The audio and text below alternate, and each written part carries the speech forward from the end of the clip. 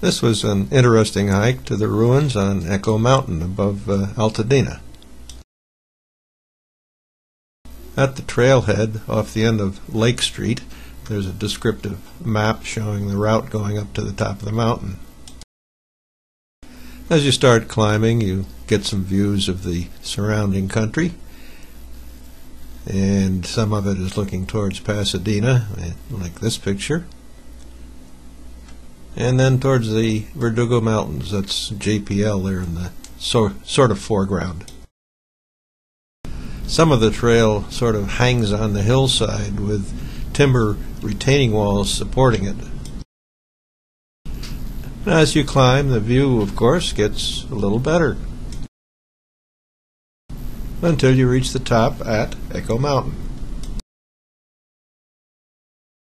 Echo Mountain had a hotel and rec facilities served by an inclined railway that came up from Altadena. This was back in the late 1800s, early 1900s, and there's lots of artifacts left at the site for people to take a look at. There was a hotel, a dance hall, and even tennis courts. These are some of the steps leading down to the old tennis court area. There are lots of historical markers and descriptive plaques to describe what used to go on here. It's of course all in ruins today, but it must have been quite a facility. This is the area at the top of the inclined railway that came up from Altadena, and looking down the inclined railway area.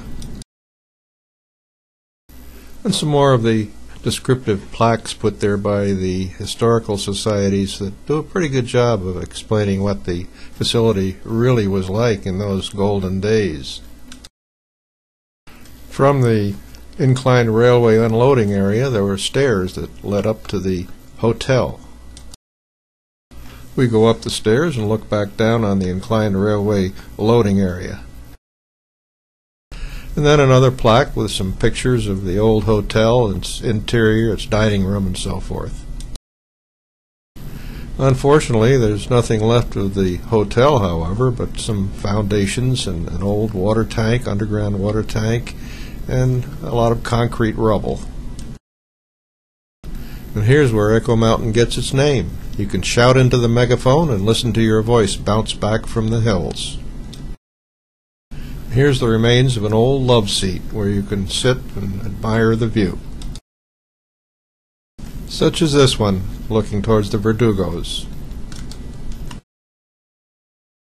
And then the trip back to Altadena along the lower Sam Merril Trail.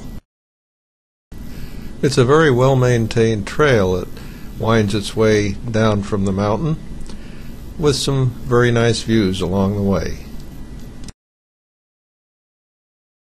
The lower portion of the trail switchbacks its way down the hill,